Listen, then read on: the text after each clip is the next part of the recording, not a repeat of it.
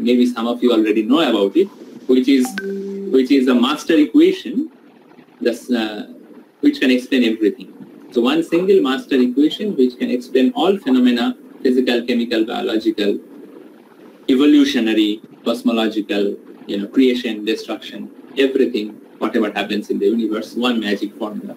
That's the scientists call the Grand Unified Theory, or GUT in short. And almost all the physicists in the world, both theist and atheist, believe that such an equation exists, right? And once Stephen Hawking made a statement, he was an atheist, but he made this statement that I have no problem in believing in Bible or going to church and worshipping. Just the word God in Bible has to be replaced by GUT, Grand Unified Theory. So that's the statement he made. So even if you are an atheist, you can think about God as the Grand Unified Theory or the master equation or whatever. But we rotate the picture about 90 degrees, then science will be on the top. It's just a point of view now. No. It's the top and bottom is not here absolute. In this picture, I am not referring to top or bottom. It's just a connection, right? You can rotate in any degree as you want. Fine. So okay. I'm coming to that. Yeah. So what I'm trying to say that people who project the existence of God or the spiritual aspect or the spiritual theory, the spiritual philosophy, their goal or the motivation is that they want to achieve peace in the world. And the same goal is taken by science from a different angle. Science tries to make our life easier, right? It tries to give us comfort. I want to make a journey from one place to another place. It makes the journey faster. Right? So buses, trains, aeroplanes, and stuff like that. We are having heavy summer. We are sweating. Then it brings the air conditioner. So science tries to give us comfort, give us happiness, give us peace in life, and so does any spiritual theory about a God, whether it's abstract or not, independent of that. That is the stated aim or stated objective. So in that way, this triangle is connected. Now, if we look into scientific advancement, right? So as I mentioned, it reduces suffering, it increases comfort, it gives us knowledge about the universe, and it tries to pursue the origin of life. So we'll pick up this one point at a time. So the scientific laws are made of cause and effect. It's based on some theory and then practical experiment and finally some determinable outcome. So that's how all scientific advancement proceeds. And behind this one, this item 1, which is called scientific law of cause and effect, behind this law, there is always some assumption, right? So I can give some example. Let's say we talk about the geometry, Euclidean geometry, right? So many of you, whether you are from science or commerce or arts background, you must have studied Euclidean geometry in your school.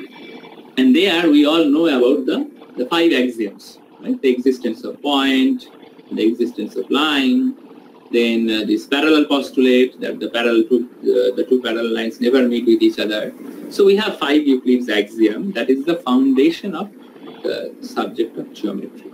Right? So if you go to, let's say, the theory of relativity, right? So there the assumption is that nothing can travel faster than light. The speed of the light is maximum. So similarly, you take any scientific discipline, let's say quantum mechanics. Right? Hello. Yes. Yes, I'm just interrupting a little bit. Sorry for interrupting. Sure. Please. I welcome all interaction. No. I'm one of the moderators only. So actually, what is happening, when somebody is presenting his own screen, so the main screen, the main presentation screen is going in the background. So I'm requesting all of you who are attending, please, it is my humble request. Google Meet doesn't have that, it is quite open. Anyone can share his screen. It is up to them. But I request with my core of my heart in a humble way that please don't share your screen from your mobile or your device that you are using. Please listen attentively, and I think sir can again present his screen, then the screen will come in front, because the moment anybody is presenting a screen, that screen, the main screen is going in the background. So that's, the students who are listening attentively, they are not able to see the main thing. So it's my humble request that please don't present your own screen. So I think sir can, again present his screen, because it's going in the background. It is not in the front. Okay, and it is not detectable from my end, right? So I am. Oh, okay. Yeah, so I am viewing the screen perfectly. So I am assuming everyone can see it. However, if you present, then from your side, there may be some problem.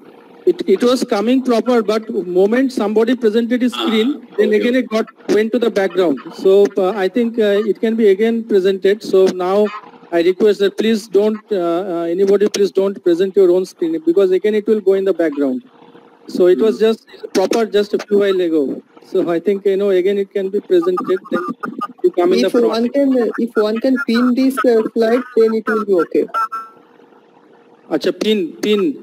Yeah, that's the participants are requested to pin Gautam Paul sir's slide in the device, so that yes. It's the best option, so that anybody will share. Then also third screen. Okay. I think sharing is not necessary. Why should the audience share the screen? We are not discussing something, a distributed document, or we are not editing a document in a distributed manner that all of us needs to share our screen. Right, I think better if they stop sharing the screen, then it will be viewable. Yes. So yeah. Everyone can pin the presentation, everyone can pin, and please don't share your own screen. Okay, this is our humble request from the organizer side. Thank you. Okay. Yeah, so I did not proceed. So from the last slide, we understood that science proceeds in, theory, then experiment, and then some observation of outcome. And before theory, there is a law or equations, and that comes from axioms or some assumption. And I gave you examples of axioms or assumptions, right? So the same is true for any scientific theory, whether it is geometry or physics or chemistry or biology. Now, one big question of modern science is the origin of creation or the origin of universe. And all of you know this term, Big Bang. So Big Bang is the giant explosion. Scientists assume that at the beginning there was a singularity, there was a single point where all the space and time crumbled together, and then suddenly one explosion happened, and from that explosion this universe was created, and the universe is expanding ever since then. Right. Now, this Big Bang theory is accepted in science by most of the physicists, right? The point is, if you look at the theory from a logical point of view, right, from the analytical point of view, then there are a lot of vulnerabilities in the theory. First of all, it is physically unrealizable. There are some simulations in some supercomputers, but those are just, very, very crude approximations.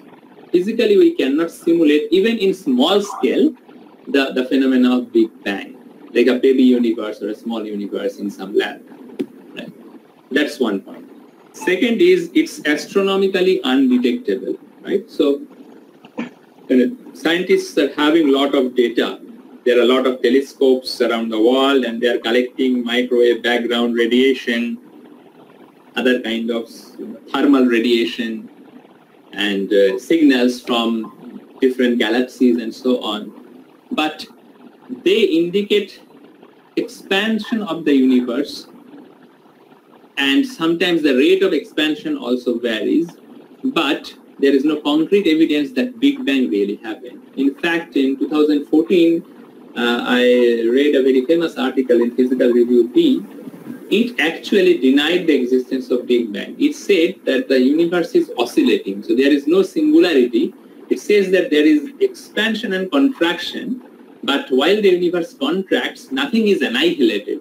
It's not that everything is destroyed, everything boils down to one point. It's not. It's contracted, but then again it is expanded. So it is called an oscillatory model of the universe. So it was proposed in 2014, so it's like a cyclic in nature, right?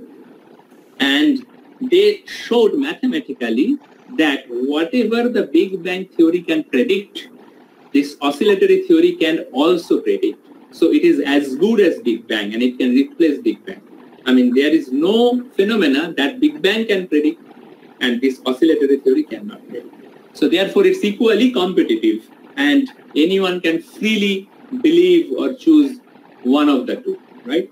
So again you see that this topic of faith comes, belief comes, but this faith and belief is based on reason, that yes, it is kind of able to predict something. So we cannot unrealize, candidate, and theoretically incompatible, right? So Big Bang, theoretically incompatible means that why the explosion started, the theory cannot predict. No physical law can predict. You ask any physicist, any Nobel laureate, they cannot tell you why the Big Bang happened. They will always tell you what happened after Big Bang, or first few minutes, first few seconds after the Big Bang, the universe was like this, and from then on, the universal laws kicked in, the laws of the physics kicked in, and the universe started evolving. But why the hell the Big Bang happened from a single point? What initiated the Big Bang? Why that point was unstable? No explanation. It's just an assumption, right? So you see that the scientific laws that came up in the universe, right? They are quite intelligent laws. I'm coming to that in the next slide. But for that, let me first finish this slide. The Big Bang, I mentioned physically unrealizable, astronomically undetectable, theoretically incomplete, mathematically unverifiable, right? Yes. So as I mentioned, that why that singularity gave rise to the expansion, explosion, nobody knows. Spatially inconceivable, yeah, of course, singularity we cannot conceive. Right? Now, at this point, let's look at this this topic of faith, right? So you see that Big Bang is a matter of faith. This oscillatory theory is a matter of faith. Now, what if there is a third theory, which is also reasonable? That can also be a matter of faith, and either they are equally acceptable or equally rejectable. You cannot say this is better faith than the other if they are all based on equal amount of reason. So let's look at the physical laws, right? So if you see the traffic signal, right? The traffic signal, if you look at, it controls the cars, right? The cars moving on the street. It's stopping at a junction, taking turns. No car is colliding with each other. That's because the traffic law is there. Now, if you look at the cosmos, these astronomical objects, the planets, the solar system, and similarly other planetary systems that are there beyond these solar systems, everywhere there is this Kepler's law and Newton's law. Everything is set in motion, and the seasons are coming and going. Right? So, sorry sir, the slide is not visible in my screen. I think then you check your system, because from my side everything is okay. Please pin the slide. So can others comment if they can see the slide? Yes sir, I can see. Yes sir, it's visible. Yes sir, it's visible. So basically, like within 5. Let me try sharing again. Okay. Yes sir. I think it's network issue, because some of you can see the slide and some of you cannot.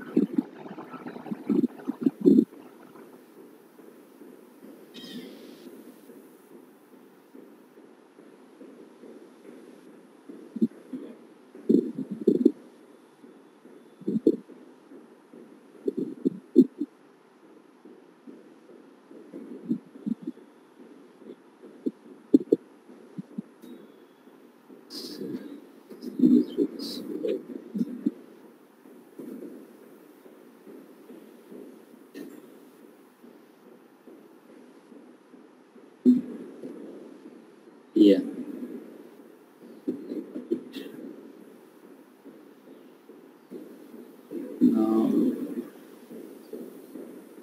Slides. Yeah. Can you confirm if you can see?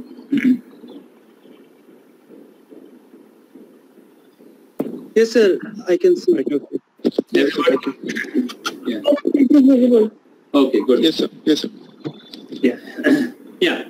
So the point that I was trying to make that if we look at the laws always indicate the existence of a lawmaker, right? Whether it is the traffic law or it is the planetary system, both requires lawmaker. So there is a story that once Isaac Newton invited one friend, and Newton builds a model of a solar system by using ping pong balls of different sizes. He created a tabletop model of the planetary system. And one of his atheist friend was visiting him. Then when the friend came and saw this model on the table, the friend asked that, oh, it's a beautiful model, who created it? Then Newton mentioned, no, it just fell from the sky. I just one sudden morning, I found that it's on my table. So then the friend said, how this could happen? So then Isaac Newton commented, you cannot believe that this small model, that this tiny model came out of nowhere. You believe that someone must have created it. Then how can you believe that there is no creator of this actual cosmological system that is out there, which is much bigger, much complex, much control, and which has much laws behind it that's governing it, running it. So you believe this tiny object cannot come out of blue, out of anywhere. Someone has to create it. Some intelligence must go into creating it.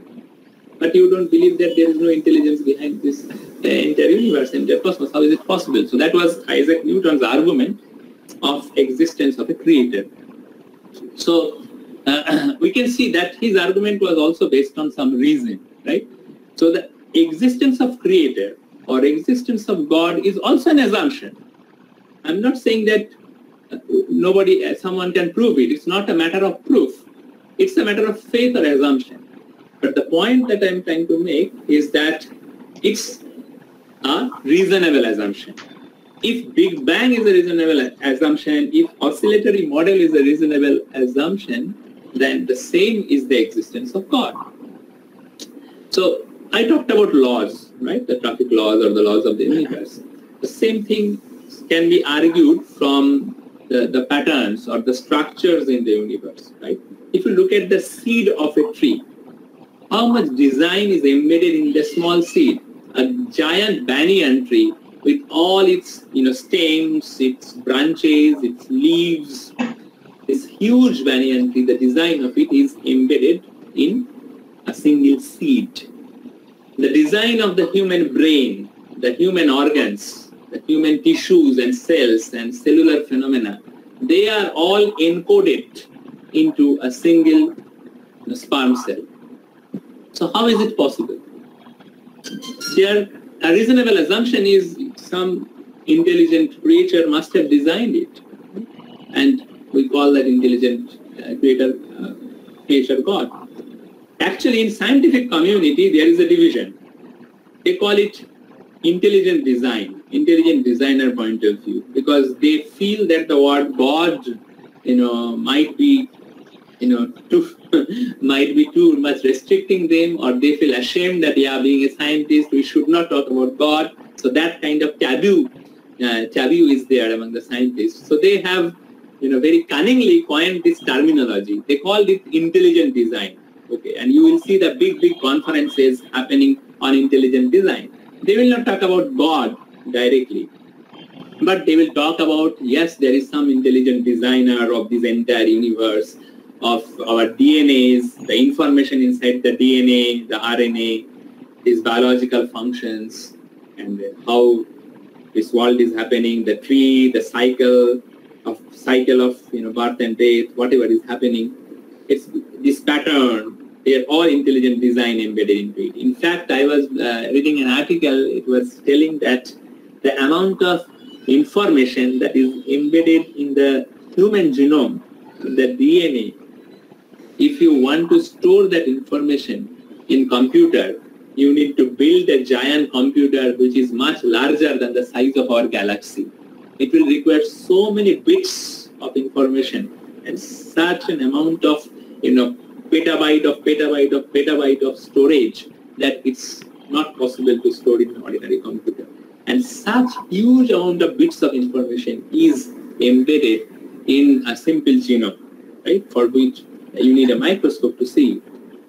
It's really unfathomable, and that information is passed on from one generation to another generation. Such a huge, beautiful structure. Without any designer, without any thinker, it is not possible to create such a system, right? So even in modern day, many scientists who do not believe in God, they also agree, yes, some sort of intelligent design is there. Have any of you read this Darwin's book, Origin of Species? Okay, I assume no. So I have a copy of it. So in the Origin of Species, maybe you know the story that when Darwin traveled and collected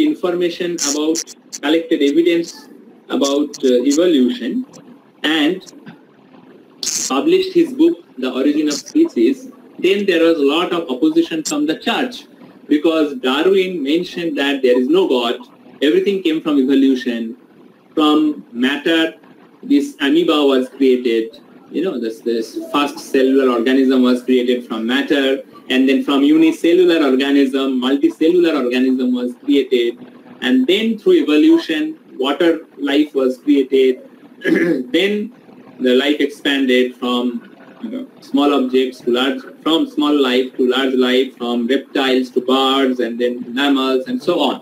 And that's how evolution happened. Different life forms evolved, starting from unicellular organism and starting from hydrocarbon chain. That was Darwin's theory of evolution in short. And there was a fight. There was, always this debate and argument between the church and Darwin, because Darwin did not believe in God initially. But interestingly, if you read The Origin of Species carefully, right, there is one paragraph where Darwin mentions the complexity of human eye. And in fact, if you talk to any eye surgeon or any medical professional who has knowledge about the circuits, the structures, the machinery inside the human eye, it's too complicated. In fact, from medical point of view, the eye is the most complicated organ in the human body, even more complicated than the brain. The brain, the problem is you do not have any information. The knowledge is limited because you cannot, go into the brain alive. You can dissect a dead person's brain, but when the brain is alive, you cannot go into every cell of it or every part of it. So you cannot collect information because it will affect the lives. The person may go into coma. So that is the problem with the brain. But if we talk about the complexity, then the eye is in fact more complex than the brain. But we have knowledge about the eye, more knowledge about the eye than the brain, because even in a healthy person, one eye is fine. In another eye, you can perform live operation. You can take a local anesthesia and stuff like that, and you can go into it by electron microscope and stuff like that. But Darwin's point was, and even the ophthalmologists will also agree, that this complexity of eye, the inner structure is so huge. Darwin himself ended his paragraph that such a complex organ cannot evolve from evolution. Evolution cannot, the theory of evolution cannot explain how this complex organ was, evolved out of nothing. So even Darwin admitted it. And later on, from Darwin's time till today, there are a lot of evidences in the biology community against evolution, right? So there is, for example, the missing link. So the missing links are again an assumption, and an unreasonable assumption, I would say, created by the evolutionists, the people who believe in evolution, to explain how from apes human came, or how from reptiles the birds came. But the point is, the argument against it is, if evolution is a continuous process, then evolution must be happening all the time.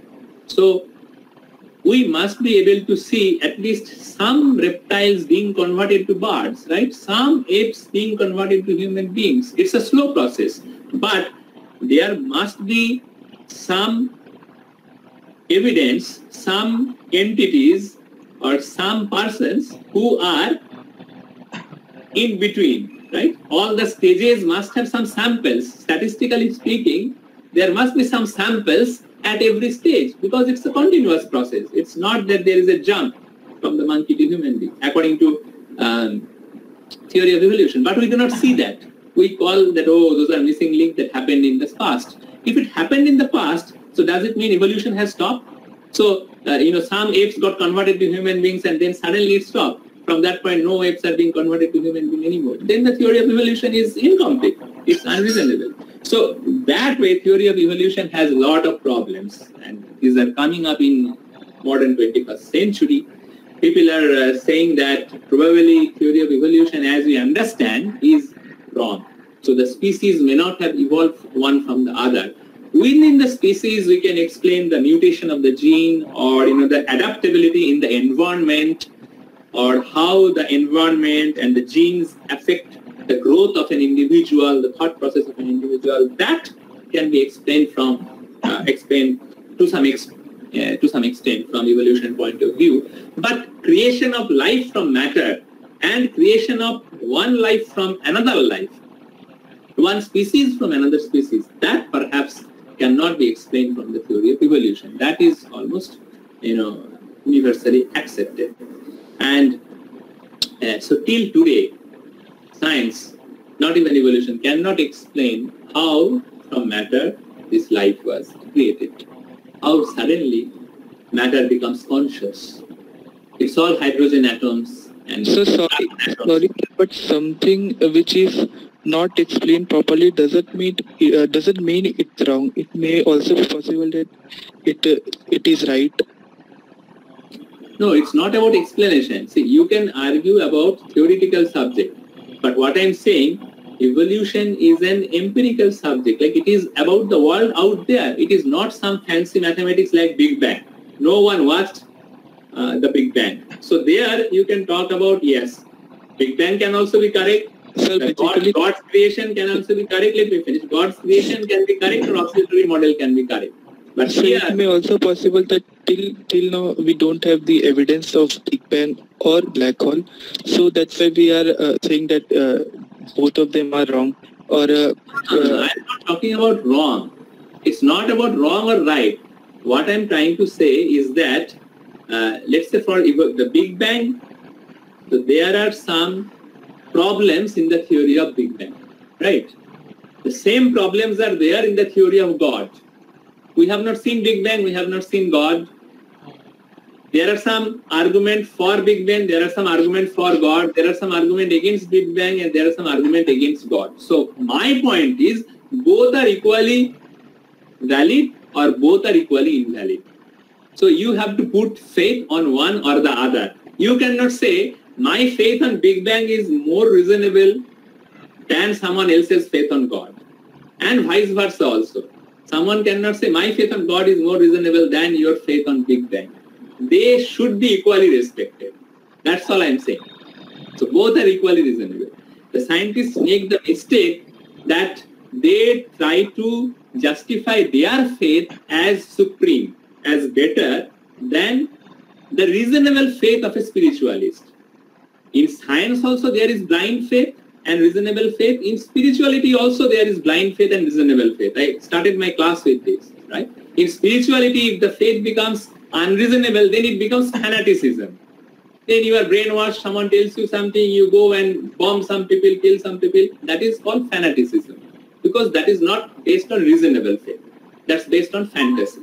Similarly, as Frankenstein or some scientists also can live in the world of fantasy and create damage in the world. That's what is happening, right? This atomic explosion, or even the biological warfare, these are coming from science. So both can be, mistreated. So that is not the point. I'm trying to point that if you talk about reasonable faith, right? If you talk about reasonable belief, then both has its side of argument, both has its side of evidence. That's what we are going to discuss here. We discussed some evidences of science. Now we are discussing evidences of spirituality or evidences of God. Right? Am I clear? So it's not about anything wrong or anything. I'm saying that nothing is absolute. And in fact, the theory of spirituality can explain certain things which the science cannot explain. So that way, it has actually more weightage. But of course, we have the free will. We have, each individual has the free will and freedom to choose our belief. That nobody is hampering. Even I am not telling you to believe into something.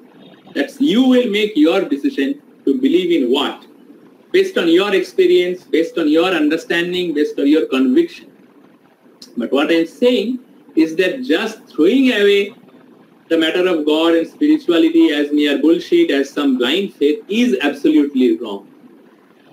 That's the point I'm trying to make. So anyway, so coming back to evolution, so you mentioned that the theory of evolution may be correct, but we are not having evidence. So that's what I'm arguing, that if it is correct, there must be some evolution happening and there must be some reptiles being converted to bird and some apes being converted to human. We must be able to see them. At least some samples must be there, at least from one species to another species. There are so many species.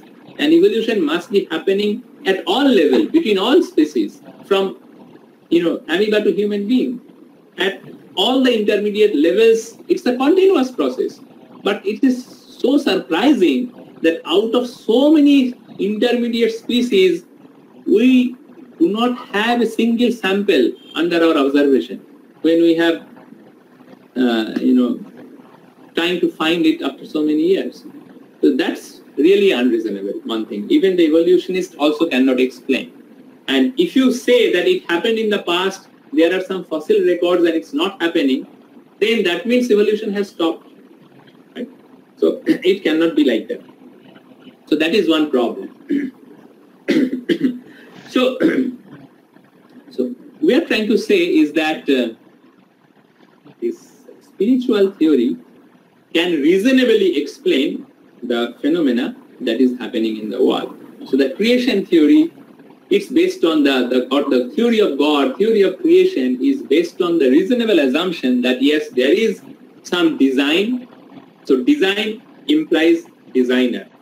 Design cannot come from random event. Right? That's the theory of probability, and the theory of information, theory of entropy will prevent it. So design implies a designer. The existence of physical law implies a lawmaker. Control implies a controller. So that points to some intelligent designer, some intelligent controller, an intelligent creator, whom we call God. So that is one point of view, one reasonable point of view. Okay. Another aspect that points to this spiritual theory, or that gives more weightage to spiritual theory, is the life itself. Like how life came out of matter. One famous Nobel laureate, who I think Zairobi, who did research on his entire life, trying to explain how from electron, proton, and neutron life was created, consciousness was created. And then at the end of his life, he made the statement, I tried to find in between electron, proton, and neutron. I found the particles, but in between, life has, slipped away. Life has slipped away and I could not catch it. And actually, that's the big mystery, how this consciousness comes. Even if you talk about this human experience, right? There was a famous experiment that you know about motor neurons. Right? So the motor neurons help our peripheral muscular systems to operate. they send signal to hands and legs. So there was an experiment carried out that you take two individuals, similar condition, and then on one individual you send the brain a signal. So scientists have discovered that which part of the brain is responsible to send message to your arm when you raise an arm. Like when you lift your hand, when you lift your arm, then some parts of the brain gets activated. And so whether you do it consciously or unconsciously. So scientists has recorded that what signals are generated in which parts of the brain, which is eventually instructing the muscular system, the mechanical system, and the hand is being lifted. So they did an experiment. One individual, they asked that you raise your arm. And the second individual, artificially they entered probes into the brain, electrodes into the brain, and they created artificially the signals at the particular center, which dictates the arm to be raised. Externally, from outside observation, both the experiments, the result was exactly identical. Both the persons lifted their arm from the same position to the same position in the same angle, because the signals generated in the brain for both the persons was actually exactly identical. However, when they were asked that in your experience what happened, then they said, one person said, on whom this external electrodes created the signal, he mentioned, I don't know what happened, my arm got pulled up or my hand was lifted by somehow. And the second person who was asked to consciously raise his arm, he said, I lifted my arm. So the first person said, my arm was raised. Second person said, I lifted my arm. So you see this consciousness is different. This I and this me is now taking it. So that means me and my hand is different. Someone is saying, see, my hand was lifted, and this person is saying, I lifted my hand. So that means my hand and I is a separate entity. So that's the big mystery. This I, this identity, this consciousness, where from this comes? So this experiment actually says that our identity, who is me, who am I, that sense, that thought, that feeling, that origin must be different from the brain. Because externally, exactly identical signals were generated in the brain, the structure of the brain, the function of the brain, the EEG graph, the EMG graph, everything was identical. The chemical, the neurotransmitter, whatever was happening, everything was exactly identical. But the feeling was different. Right? So, we see that this mystery of life, this mystery of consciousness is all pervading, and we all can relate to it. So how matter can give rise to consciousness, there is no scientific explanation. In fact, all scientific explanation has failed. You know, the supervisor of Stephen Hawking, Roger Penrose, is a famous mathematician. So Roger Penrose has done some work in human biology also. He has tried to explain how quantum mechanics can give rise to consciousness or the feeling of identity in the human brain. Is a famous model called Penrose-Eccles model by collaborating with the biologist Eccles. They have tried to explain it.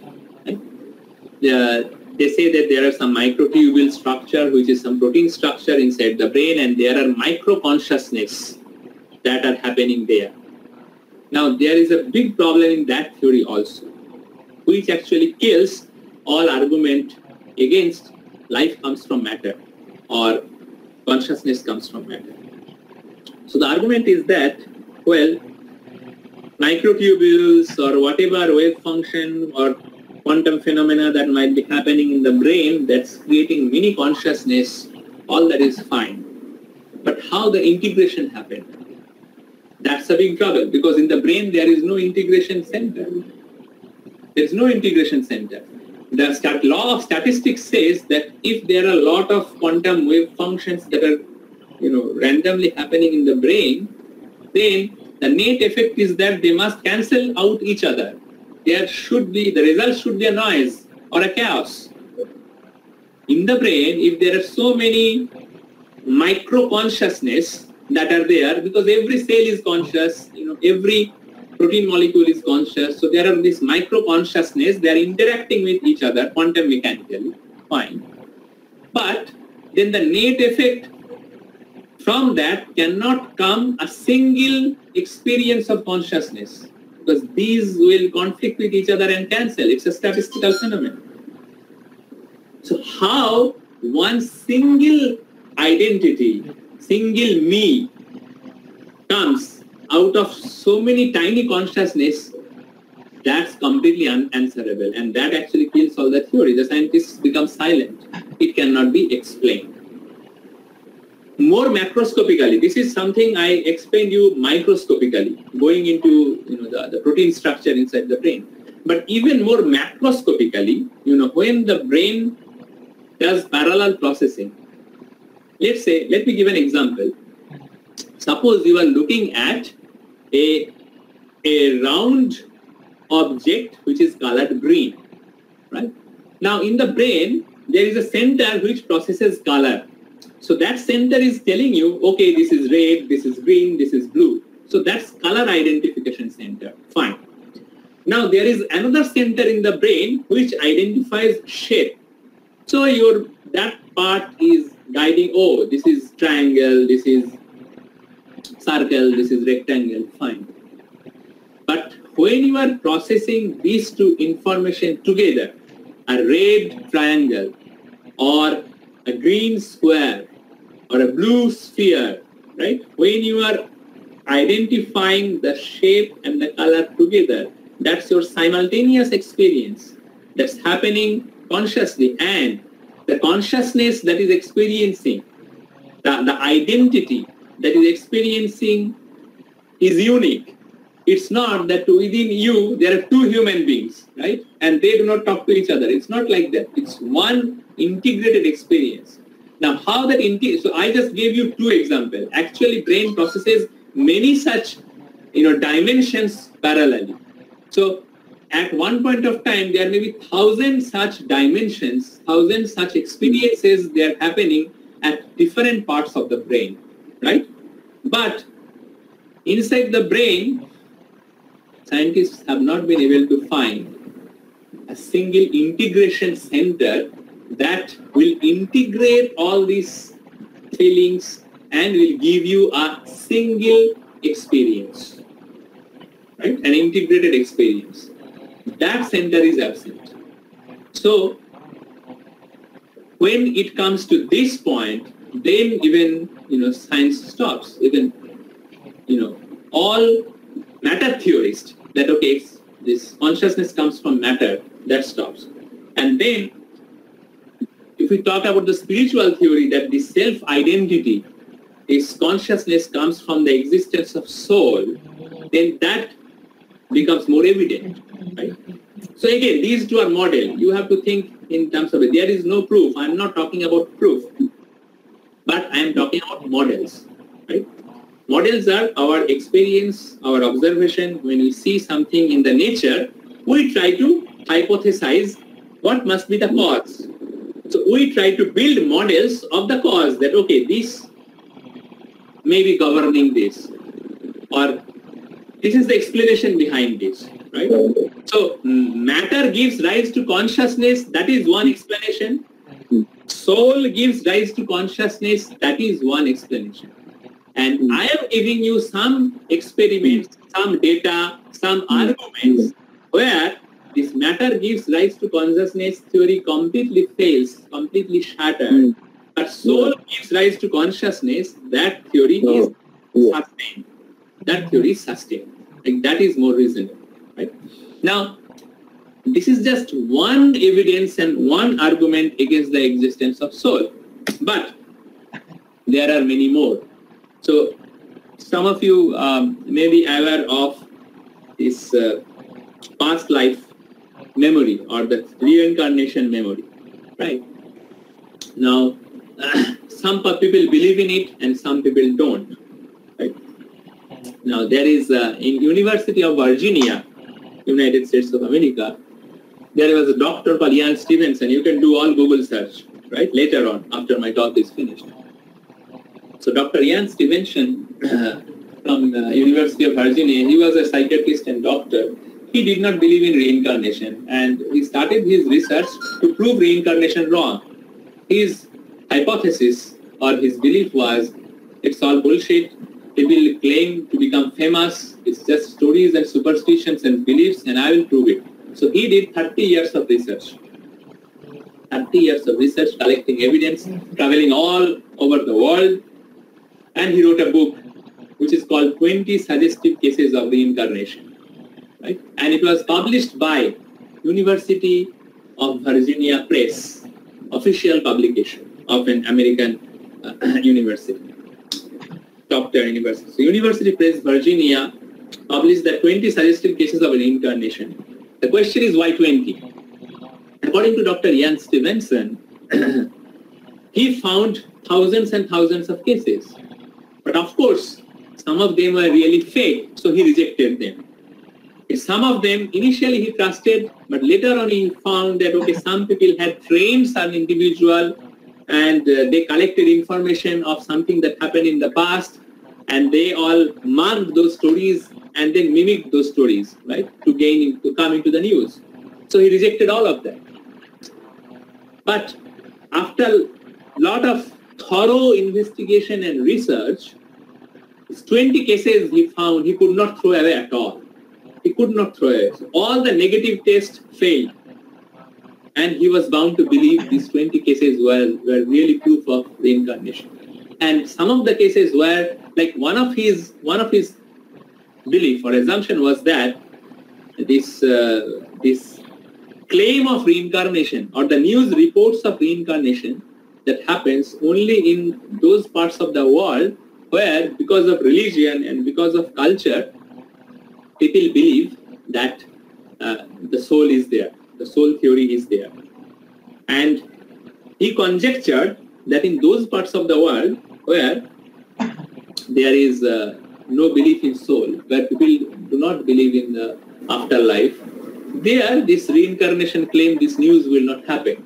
That was his understanding, because people do not have knowledge of this fact that this can happen. There are some tribes, for example, in Africa, in the deep jungles inside Amazon, there are some tribes who do not have any knowledge, who have not studied any books, who are not exposed to the external world, news or internet, who do not know this concept of afterlife or soul. They think that there is only one life from their culture, from generation to generation. Even in those tribes, he found this, recalling past life. And then when he investigated, he interacted, and then he found, yes, really, these things happened 100 years, 200 years back, and this person can recall. Right? So this theory of reincarnation points to the existence of soul. Now, because he was a scientist, Ian Stevenson, the question that is coming to your mind right now came to his mind also. Why not everybody remembers? Why only very few? Why out of 1,000 cases, he only wrote 20 to be believable? So Ian Stevenson did some research on that too. And he wrote a book called Where Reincarnation and Biology Intersect. So he found that when the baby is in the womb of the mother, then certain hormones are secreted, and one of the hormones is oxytocin. And this oxytocin hormone has the property that it can erase memory. So if a grown-up adult is fed the doses of oxytocin in higher amount, even an adult will lose memory. Depending on the dose, the amount of memory lost will depend. So when a child is in the womb, because of biological process, this oxytocin hormone is created, and perhaps that erases the memory of the past life. That is one of the conjecture of Ian Stevenson. A reasonable. So again, it comes to reasonable conjecture. And those people who happen to remember their past life, they, for them, maybe the amount of oxytocin that was secreted was much less in the womb. So the eraser did not happen. So it was an accident. So accidentally, they retained their past life. Right? So, in fact, when Dr. Ian Stevenson has left his body few years back, he passed away, but his research team is still there. There are some other professors that he trained and his research scholars, PhD students who have become postdocs now. So there is a big team in University of Virginia that are performing continuing research in this domain. But interestingly, when Ian Stevenson left his body, passed away, then in an American journal, an obituary was published in memory of his death. So in that obituary, the editor of the journal wrote that the amount of evidence, the amount of scientific evidence that Dr. Ian Stevenson has collected in support of reincarnation is so huge that to deny those evidences would be like standing in front of Mount Everest, standing in front of Himalaya and denying it. So that was the official obituary written by a mainstream journal editor after Dr. Stevenson had passed. So his evidence is such a huge impact. So, and in future we can discuss even more evidence of soul, but for the time being, we see that this existence of soul is also based on reasonable faith, reasonable belief. We have so many evidence. So if we believe that, then this whole mystery of consciousness actually can be explained much more scientifically. So that it is the existence of the soul that gives rise to consciousness and identity within the human body or within any life form as such. It is because of the consciousness the brain can actually integrate. It is the consciousness of the soul that is integrating all the feelings in the brain. Right? So all these problems go away. And if we have all micro-consciousness or micro-soul, the creator, the designer, the God has macro-consciousness or macro-intelligence. So that God, that macro-consciousness, macro-intelligence can create this universe, can create the laws of the universe that govern it, can create Big Bang, can create black hole. So the intelligent design problem is also solved by this super soul, the existence of God. So all I'm trying to say is that the soul, the existence of soul and existence of God is not a religious blind faith, but it is also a potentially scientific theory. That's all I'm saying. In science, sometimes there are competing theories, right? You know that, okay, this model versus that model, right? This law versus that law. So I would say theory of soul and theory of God, because there are so much scientific evidence and scientific reasons to believe them. So they can be treated as scientific axiom or scientific hypothesis equally, and the subject can be developed from that. Now, historically, it so happened that our university curriculums are designed in such a way because of political reasons, social reasons. Our curriculums and our mainstream science is designed such a way that it teaches us to reject theory of soul, reject the theory of God from the very beginning. It tries to label them as blind faith. So that is the main problem. So why we cannot find more experiments on soul? Because there are no more experiments happening. More experiments are happening on DNA. University of Virginia, one example. Similarly, in Canada, there is one university. They are like hand-picked, hand-countable. Because the amount of research is less, amount of fund is less, amount of grant is less, amount of people working on them is less. So the amount of research result will obviously be less. Other subjects are getting more publications, more things. But if you have an open mind, if you have an open scientific mind, if you do not assume anything for granted, and if you do not reject anything for granted, then you have to accept the theory of soul and accept the theory of God as a potential, viable, possible scientific hypothesis. Okay. I am not talking about proof. In science, actually, you cannot prove anything. Whatever you prove in mathematics, that is also based on certain assumptions. If you start with a different assumption, you'll be able to prove something else. In mathematical logic, a proof is nothing but a consequence of the assumptions, right? So proof is also based on belief. So there is okay. So in this slide, you see that past life memory I had mentioned, and out of body experience. That's a very interesting thing about the existence of soul. In UK, in fact, in 5 hospitals, there were around more than 15,000 patients. The study was done for last 3-4 years. 5 or 6 top UK universities were present, including University of Cambridge, the medical school of University of Cambridge. That was one of the 5. And they did research on this out-of-body experience. So in the hospital, so there are many terminally ill patients, right? They are about to die, and sometimes they are operated, or they are under coma. And many times it has been reported that when they are under anesthesia, let's say they are being operated, then they came out of their body. The soul came out of their body, and it observed the doctors and the nurses. And when the consciousness was regained, that person could explain in detail what the doctor was wearing, how many nurses were there, how many doctors were there, and how they were dressed, what instruments were used to operate on him, what was the time on the clock when this particular phenomenon happened.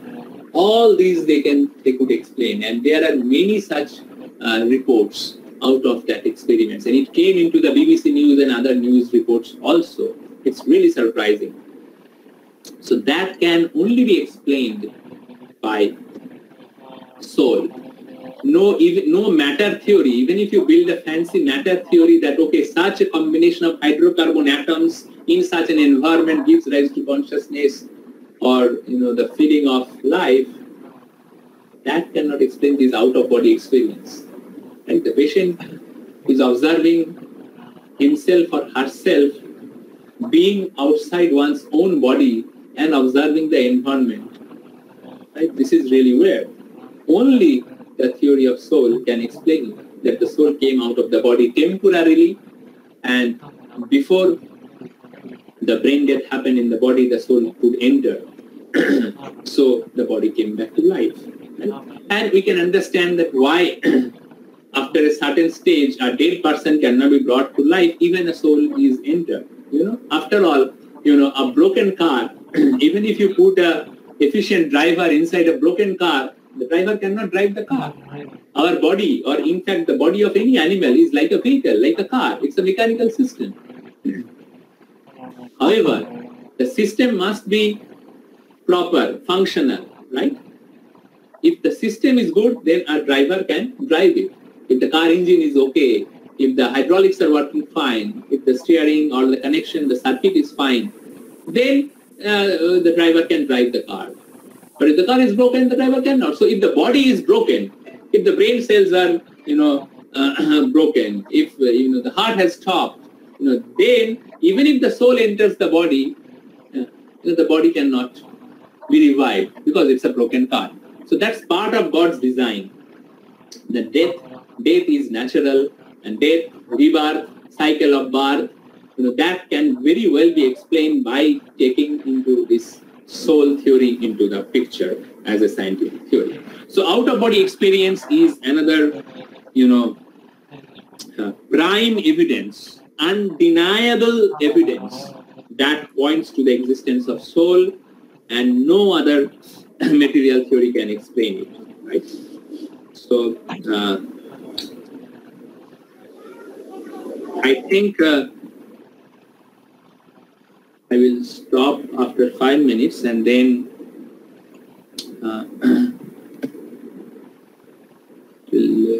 it will continue. So this is the last slide. So I request the moderator to arrange for the session to continue, because I have to leave at 12. So let me finish this slide in the next 5 minutes. So we talked about the theory of soul and the theory of God as a creator, as an intelligent design, right? Now, where from do we get the knowledge of the soul and the knowledge of God, right?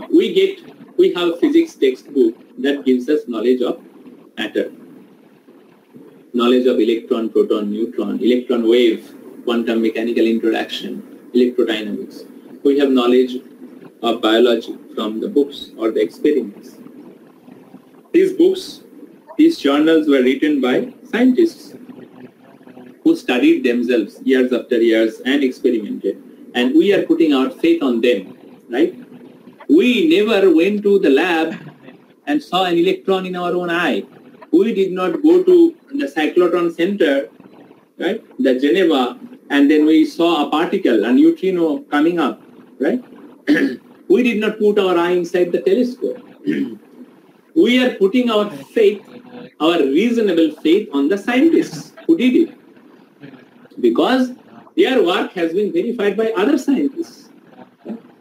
So similarly, we can think of the yogis and the rishis of the past, who wrote scriptures containing information about soul and information about God, to be the scientists who did experimented themselves, the yogis who could make their soul come out of their own body and wrote these experiences in the yoga sastras, right?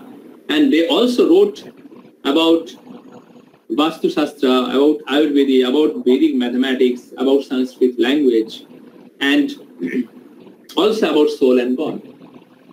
And sitting today, when we look back the amount of research that they have done, and when we investigate the results that they have obtained, then we can verify a lot of their claims to be scientifically true, right?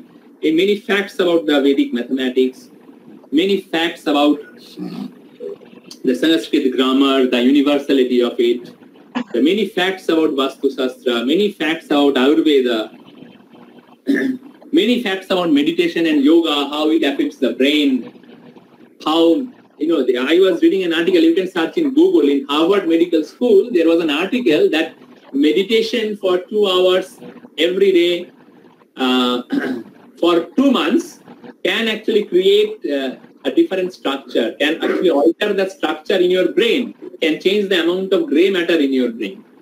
So meditation has also benefit, and it was listed down by our munis and rishis. So my point is that we are putting our faith on scientists, right, whose work we ourselves have not verified. We are putting our reasonable faith on that. So why can't we put our faith on our munis and rishis who did a lot of material scientific experiments also, which we can verify, like the efficacy of Ayurveda, the efficiency of yoga, the efficiency of meditation, the efficiency of Ayurvedic medicine and stuff like that, which we can verify. So along with that, they did some other experiment also, and they claimed and they wrote it down, which right now we are not able to verify. Then we should put reasonable faith on that aspect too.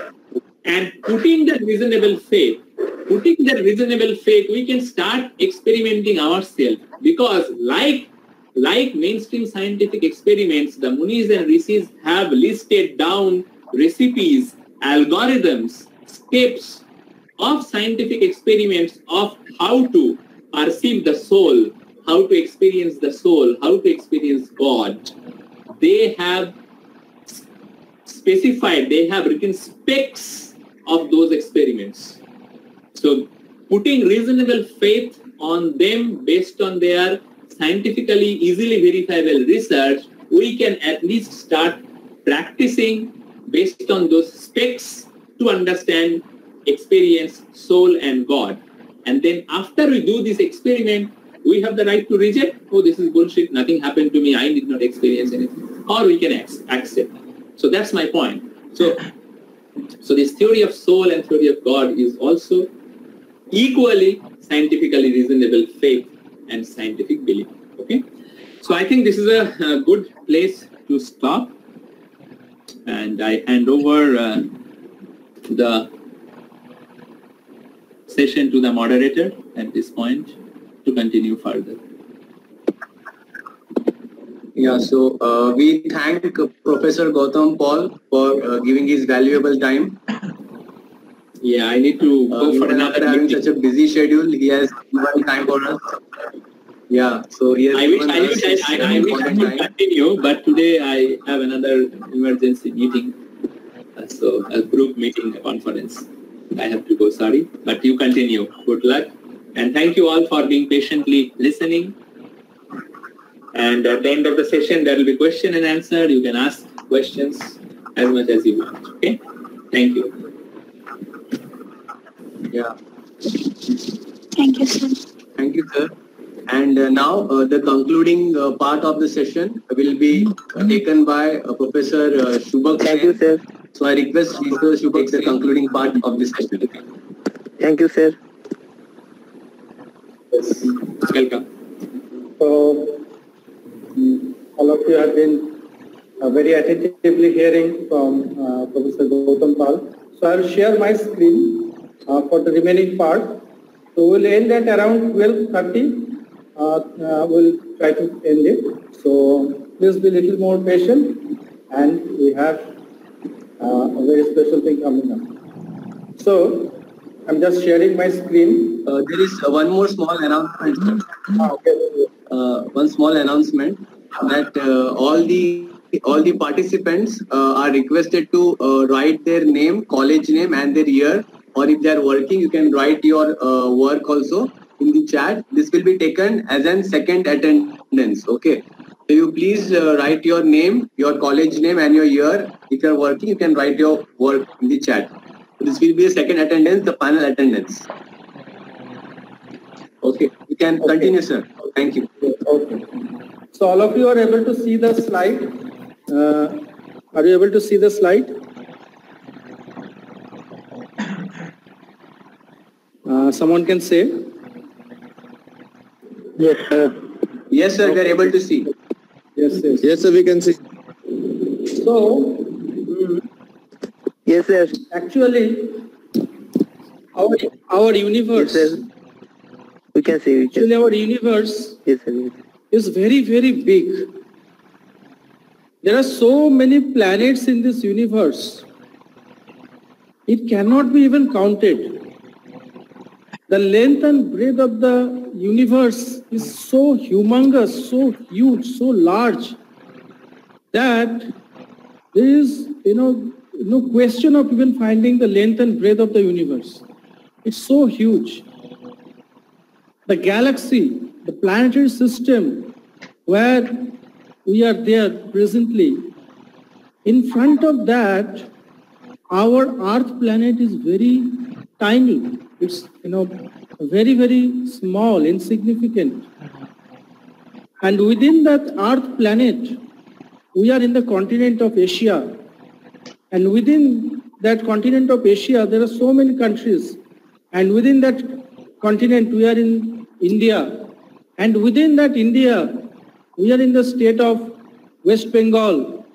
And within West Bengal, there are so many places. And we are we are staying right now in one of the places. And the place where we are situated right now, there are so many other people, other living entities, and we are one of them. So you have to understand that our existence is very tiny. It is not a very significant. You know, we sometimes become unnecessarily proud by seeing the technological advancement. We think that by technological advancement, we have conquered everything. We have conquered the material nature. We think like that. But in these times of coronavirus, it has been proved beyond doubt that simply by technological advancement, we cannot control anything. The most powerful nations of the world, the nations which have the most powerful medical system, and what to talk about America. America's medical system is, no country in the world is even 10 miles close to what the American medical system is. It is so strong. But can it guarantee the expansion of life? Can it guarantee higher lifespan? Cannot even guarantee. You know, someone was telling me that, I was reading one theory that a country where the medical system is very good, the life expectancy and the disease prevention is more. But in this time of coronavirus, this theory has been completely shattered. Then why the Italian Prime Minister, Italy being such a small country, but the Italian Prime Minister, even after putting military lockdown in the small country of Italy, is coming in front of the press conference crying and needing help from God. So we need to understand that we should not think that we are completely in control. We are controlled. We are not the supreme controller. That notion is completely wrong. A small coronavirus is controlling the whole world. And we think that we are the supreme controller. So such is the illusion. You can understand. So in the today's day, we see that we are technologically advancing, but so many things, like the whole world is fear of atomic warfare. At every moment there is fear of atomic warfare. Therefore, whenever two nuclear power states and there is any conflict, right now there is conflict between India and China, and America and China, as also India and China. The whole world is very tensed because both the nations are nuclear powered nations. So you see that it's not necessary that the advancement of science and technology is making our life very happy. But the goal of science is actually that. The goal of science is to increase our comfort and thereby increase our happiness. Science have been established with that goal in mind, but that goal does not seem to get fulfilled. We have made United Nations, but has United Nations been able to stop war? No powerful country even gives any importance to United Nations. They don't listen anything about United Nations. It is just has remained as a formality. So again, if we see the effects of technological advancement, so we are going away from nature's gifts. Nowadays, you can say fortunately or unfortunately, due to the lockdown scenario, the rivers of India are becoming better. There will be no requirement of any money to be put in the Ganga rejuvenation project. Ganga has already been purified to great extent. The Ganga in Haridwar, right now we can drink that water also. So we think that by exploiting nature, we will get scot-free. But nature has this system. It is not that it's like a very beautiful machine, this nature. A very nicely organized machine. We cannot do anything with a machine. Right now, if you have a fridge, you do anything with the fridge, there can be so many problems. We have to work with the fridge according to the manual of the fridge. We have to work with the laptop according to the way the manufacturer has said, the manufacturer has given the manual. In that way, we have to work with the laptop. So any machine which is made by lot of intelligence, there is a manual to it. And if we don't act according to the manual, there is always going to be problems reverting back. So material nature is a very beautiful cosmic machine, which is completely in control, which is not that it's not that it is just anything is happening. The sun, the earth, the earth is tilting at an angle of 23.5 degrees. If this earth is not tilting at the angle of 23.5 degrees, then there would be no season change in the world. So many things in nature are following the Fibonacci series in mathematics, exact Fibonacci series. So it's a beautiful design. Nothing is happening by chance. We see so many planets in this, even in this solar system. There are so many planets and so many comets are always moving in the outer space. And there are so many other planets in the other galaxies also. We don't find that one planet is colliding with another planet. If there is no system, if there is no traffic management in Kolkata city, then there must be collision between vehicles.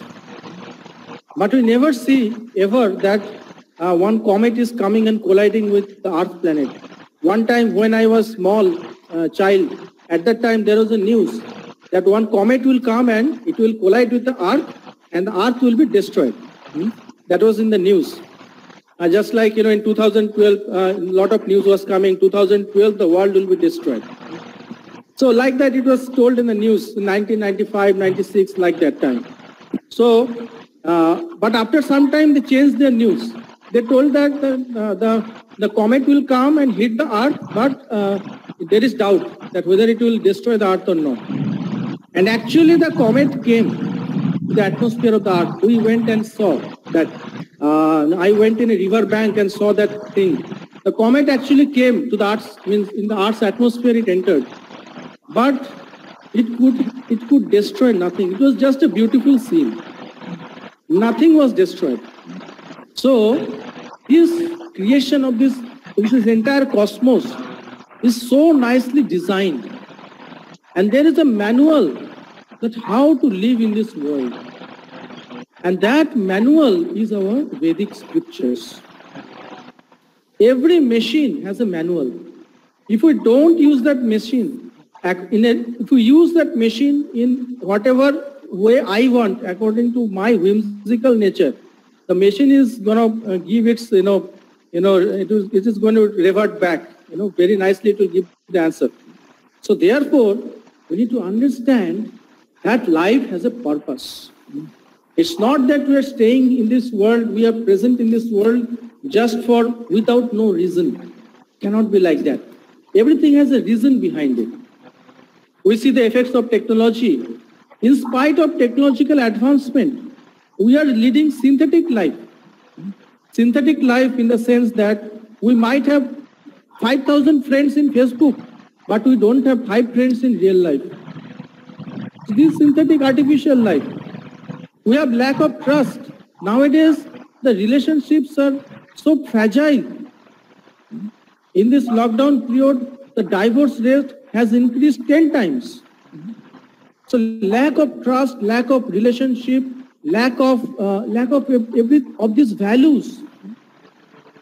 Ill effects, and what to talk about the ill effects on health. It's only increasing in number. So we should ask this question that in spite of so much technological advancement, are our life becoming more better, happier? The goal of technology is to make us happy. But really, क्या हम लोग happy हो रहे हैं? আমরা কি সত্যি আরো বেশি আনন্দ বাড়ছে টেকনোলজিক্যাল অ্যাডভান্সমেন্টের সাথে সাথে? We need to ask this big time. So, if you see the world defense budget, if you see, America is spending the highest, the total GDP. In 1 year, America is spending the entire GDP of India. So actually, we might talk a lot that, India's economy is rising, it will catch up to America, like this, things like that. But already the economy of America, the Western world is so huge that it is beyond even imagination to catch. In terms of economy and in terms of technology, we are nowhere in front of America. If you talk about economy, still now we are nowhere in front of America. In terms of technology, we are nowhere in front of Japan.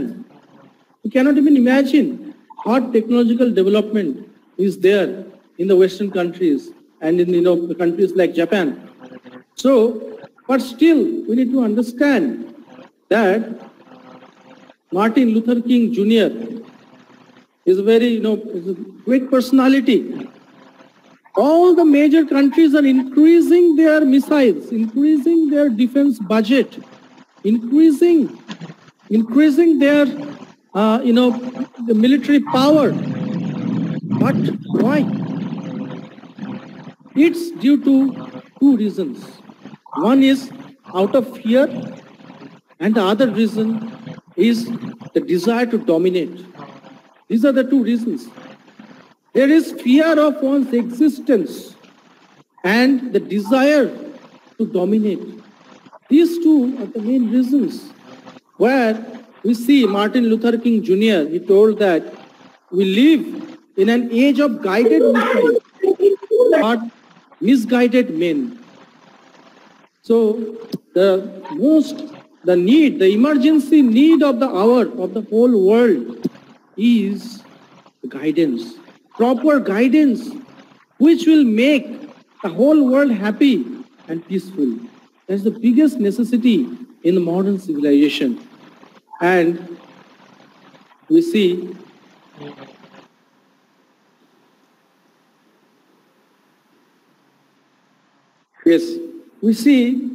in terms of, our respected Professor Gautam Pal sir has already told about all these aspects of science, so I will not go much into these scientific aspects. But I will tell one thing, that one can see that there are limitations in science. We cannot deny that fact. The science that we are reading in our schools and colleges, we need to understand it very carefully. Sometimes, for example, this Big Bang theory only. Let's consider this Big Bang theory only. The Western world has already rejected, those who are advanced in science already rejected the Big Bang theory, which is completely a blind belief. There's all the assumptions which are there in the Big Bang theory. I don't feel even a rickshawala will, if he applies his mind, even a rickshawala will also tell that this is completely blind faith. There is no logic, first thing. There is no, forget about any proof. There is absolutely no question of any proof. So absolutely that is blind faith. Lekin, what happens?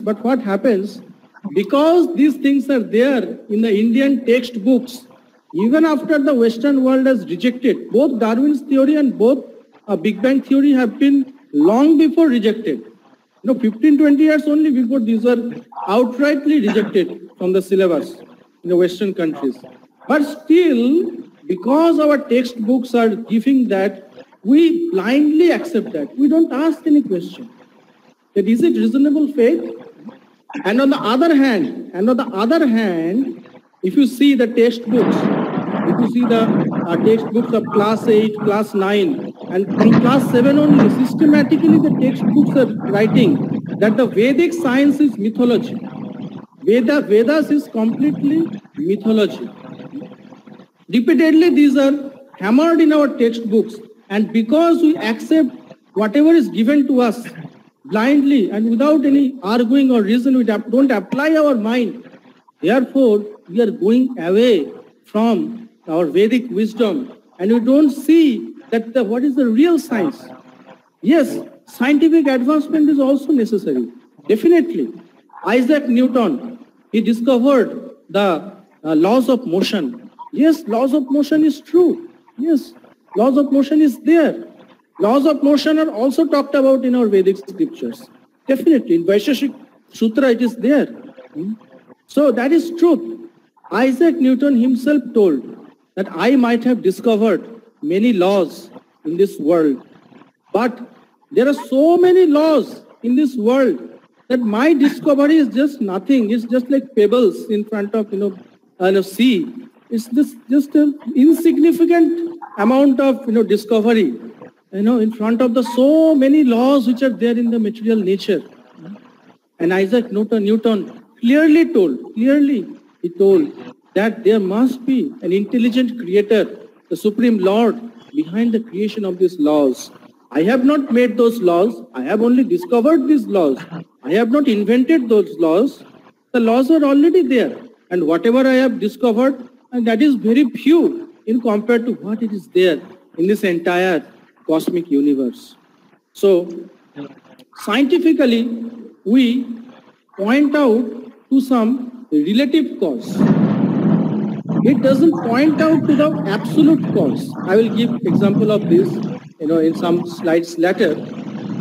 And of course, if you see very carefully, if you see the scientific theories, then one thing you will notice, especially about creation and especially about the details, microphysics. If you talk, people are in 2008. In 2008, there was an experimental setup which was constructed in Geneva, Switzerland. That experimental setup costs 14 lakh crore rupees. 14 lakh crore rupees was spent to find the God particle in the atom. So still now, in 2008, it was coming in all the newspapers for 15-20 days. It was coming in all the newspapers that this experiment is going on, and the amount of money and the huge, it's a 27-mile radius tunnel. 27-mile radius, experimental setup that has been constructed. And because of the amount of money that has been spent, with so much humongous amount of money, it was in the newspapers, for 15 days it was in the media. So they were trying to find, still now they are trying to find God particle. So actually, we are all searching after God. Someone knows, someone doesn't know. That's the thing. So in scientific theory, whatever is the best fit, if you talk about atomic theory, whatever is best fitting to that theory with the reality, that is accepted as the best, that is accepted as the perfect for that time. For example, atomic theory. Whatever atomic theory was best fitting with the experimental setup, that was considered true. And when the latter theory came, previous one was kicked out. When better, more fitting theory came, the previous one was again kicked out. So like that, it gives the theory, science gives the theory which best fits the evidence. So, therefore, you can see in this graph that there is a domain of science. Science has a domain. It's not that it doesn't have a domain. And science has discovered and invented, if you say about technological stuff, there has been an advancement. It's not denying. You cannot deny that science, it is wrong. It's not like that. That's not the point. But we need to understand that science, the modern science that we read in our colleges and schools, this is talking about only matter. Matter and combination of matter. That is the only thing. So beyond matter, but spiritual science, the Vedic science, it is talking about matter, gross matter, subtle matter, and spirit soul. All three things the Vedic science is talking about. So just I will give example. So what is called as gross matter? The gross matter means that matter which we can perceive with our senses or we can prove experimentally. That is called as gross matter. Just like wind. Wind is also gross matter because physically you can see when there's a wind, we can see that there's effect, clear effect is there. So wind, although it may not be very physically visible, but it's a gross matter that we can easily perceive it through our senses. Second thing is, so science, modern science only deals with gross matter. It is not going beyond gross matter. But what to talk about subtle matter? Now spiritual science, Bhagavad Gita talks about subtle matter. And when it talks about subtle matter, it talks about mind. Now mind, why it is called a subtle matter? Mind. Why it is called subtle matter? Subtle means that which you cannot see or which we cannot even experimentally prove. So mind. So does there exist mind or not? Definitely mind is existing. Mind is taking us to one place, next moment it is taking us to another place, third moment it is taking us to another place. So mind is there. You cannot deny the existence of mind. Mind is the storehouse of thoughts. We tell, मेरा आज मन खराब है, हमारा आज के मन खराब, हमारा आज के मन खूब खुशी, मेरा आज मन बहुत खुश है. So we cannot deny the existence of mind. Now what is the science? What is the mechanics of mind? Modern science, which university, which college, which school is teaching?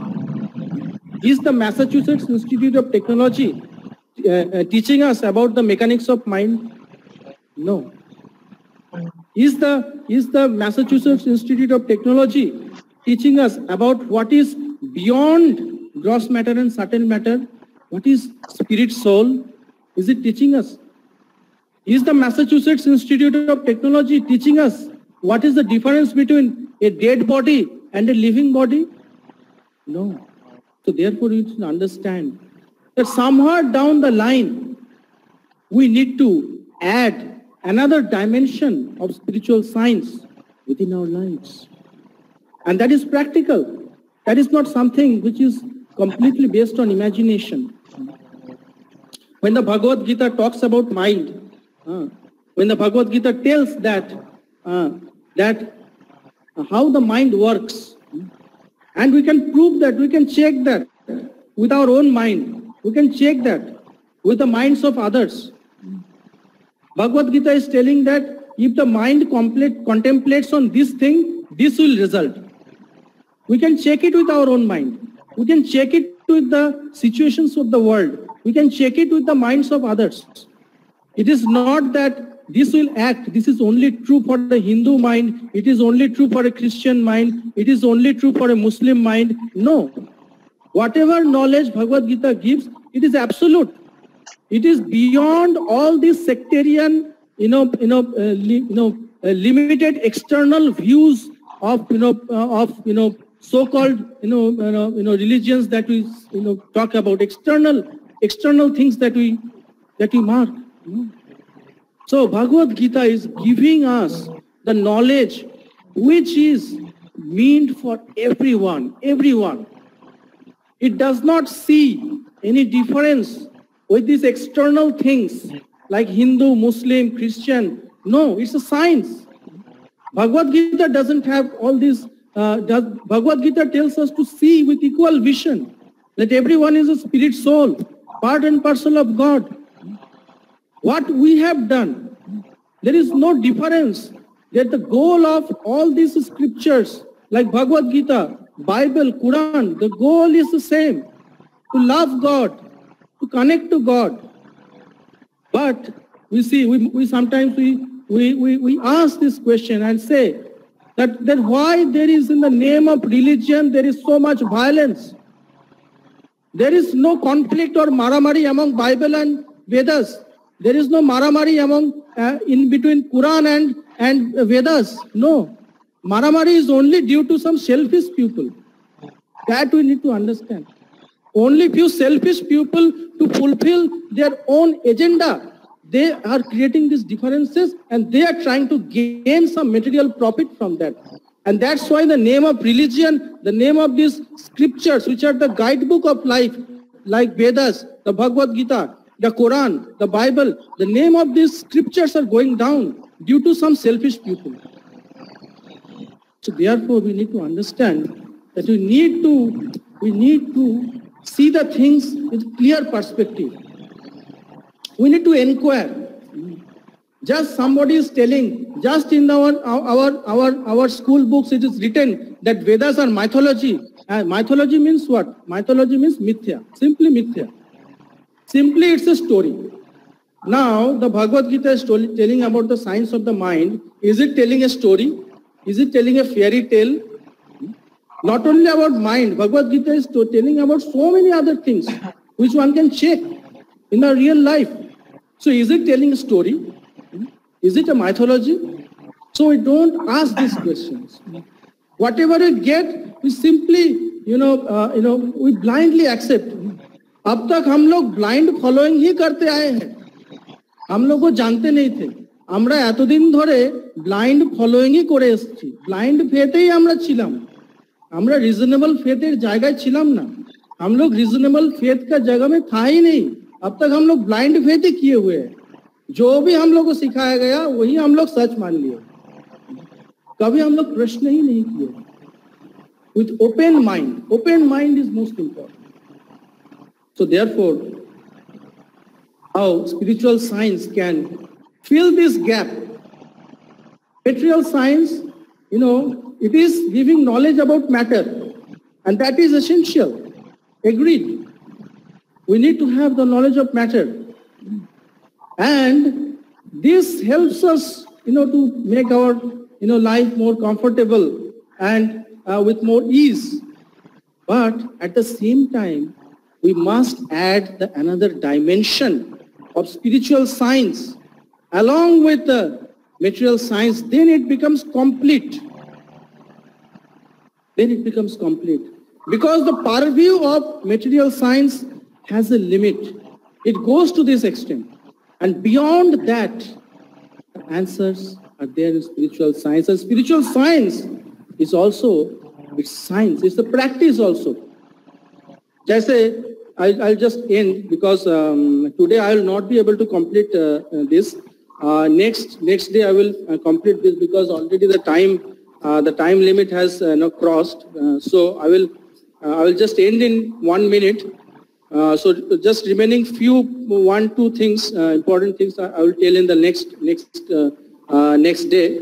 So the last point which I want to mention, so that is that material science and spiritual science can coexist together. It's not that I am telling or we are telling that just simply give up studying science, technology. These are all nonsense. This is not the message that we are giving. Certainly not. Of course, some of the things in science which were completely blind faith, and that we openly tell, and that's a fact. The whole scientific world is accepting that. But the material science, the science that we read, has done a lot of things on matter. It's a fact. But beyond that matter, there are things which are important also. Is mind not important? Yeah, today's day, so many IITians are committing suicide. And those who commit suicide, it has been seen that they already got big jobs. 11 lakh का package पाने के बाद ही suicide करने का मन करता है. सबके सब केस आप देख लीजिए, जी न्यूज में जाके, यूट्यूब में आप जी न्यूज में देख लीजिए, जितना भी आईआईटी में सुसाइड केस आया है, आईआईटी তে যত সুইসাইড কেস এসেছে সবগুলোতেই দেখে নাও যে ভালো জব পাওয়ার পরেই সুইসাইড করতে হলো. अच्छा जॉब मिलने के बाद ही सुसाइड करना पड़ा. There is no family problem, there is no financial problem, then why suicide? So Even I've seen in my life, IAS, IPS officers also committed suicide. IAS, IPS officers. Big officers, they were having tremendous power. Tremendous power. So, where is the thing which you are lacking? This mind is actually most important thing. It can make hell out of heaven. Mind can make hell out of heaven. सब कुछ अच्छा चल रहा है. Still it can make us go into complete negative zone.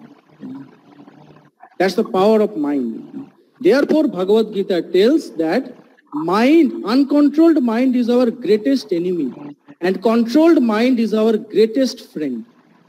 That's what Bhagavad Gita is telling. And when we see that, and this one statement of Bhagavad Gita, if we can realize in our life, I am absolutely sure in whatever field you are, you will excel. There is no doubt about that.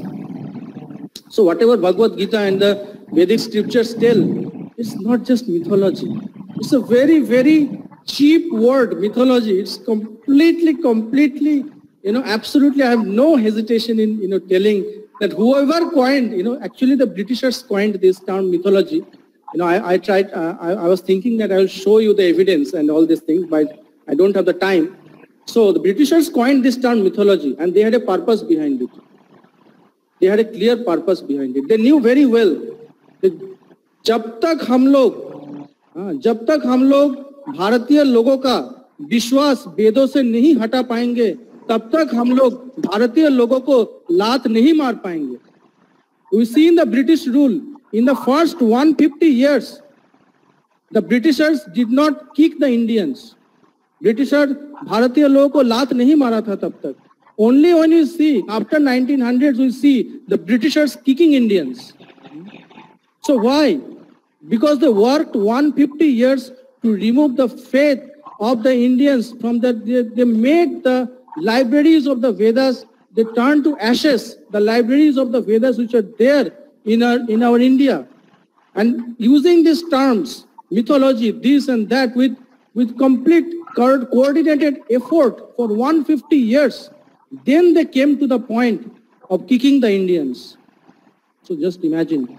Therefore, as Indians, we must realize that India is known for its spiritual culture. India is known for Bhagavad Gita. India is not known for technology. You go in Japan and you ask about India's technology, they will better spit on your face, like that. You go to any America and talk about India's economy and all these things, they will not given 1%, hearing to your words. You know how Indians remain in America? Just like the maid servants. So we need to understand that this spiritual science is essential in our life. We add this spiritual science with the science that we are studying, then it becomes complete.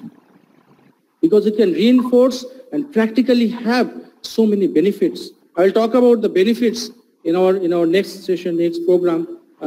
Because of the time constraint, I am not able to continue further.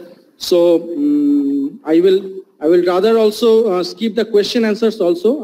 I will tell that we must have many questions. So please write it to your respective facilitators, and those who are connected to me, you can write me directly. So the question answers also I am skipping right now because we have some announcements and specifically some portion, it will just 10 minutes, 10-20 minutes thing. It is remaining that I will cover, and the next seminar will be on law of karma. बहुत ही बड़ा issue, खूब बड़ो issue এখন মানে এখন যে corona virus situation, এখন যে করোনা ভাইরাসের सिचुएशन है, now due to the corona virus situation अभी के लिए ये बहुत बड़ा एक चीज है, इसको समझना. Law of Karma, this is the greatest law of the world. There are so many laws of physics, laws of thermodynamics, laws of optics. There are so many laws in this world, but this law of karma is the biggest law, and that is somewhat also connected to the last portion. So next day I will cover that thing, and we will proceed to the law of karma, which is going to be a very interesting seminar. So I will end here. I thank all of you for your patient hearing, and being tolerating me at least. So thank you very much.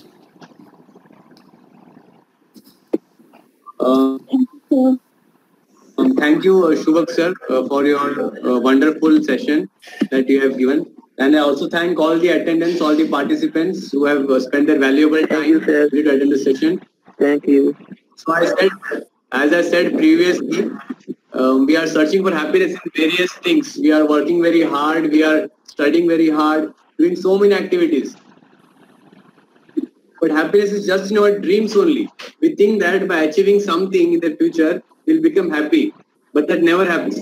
Even if we become happy, it is just for a temporary thing. Like we work out so many things to become happy, and then what happens? Now nature like throws water on all of it. Now this situation of coronavirus, then the cyclone came, and the locust worms are coming. So what is these things? So what is the actual problem? What is the root cause? So we want to find this thing. What is the root cause? How to actually become happy? So these things will be discussed in the future sessions. Okay. So now we have just gone through one session. It is just the basics that we have learned today. Okay. So topic by topic, step by step, we'll progress towards the final session, that is Passport of Happiness. Okay. So I request all of you to save the numbers of the coordinators who have called you. Okay.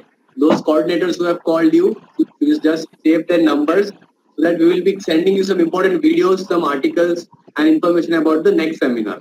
Okay. So at the final seminar when it will happen, so we'll have a special get together for all of you. Will distribute certificates, there will be prize distribution, and all of you will get a hard copy of a deluxe copy of a Bhagavad Gita as it is. Okay. It is followed as a manual, life manual in also most of the universities in America. So I thank you once again, all of you, for your valuable time, and I thank Professor Gautam Paul and Professor Shubhak Sen for enlightening us with this wonderful knowledge of Bhagavad Gita. Thank you, sir. Thank you, everybody. If you have any questions, you can ask sir, or you can ask the coordinators. So every Sunday, this 10:30, we'll have these seminars. So please be there next week, same time, same channel. Thank you.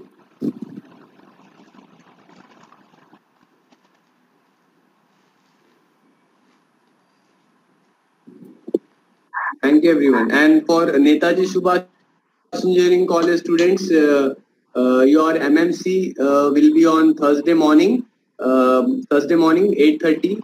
That will be your time. So if it is okay for you, you can raise your hand. Netaji Subhash Engineering College students.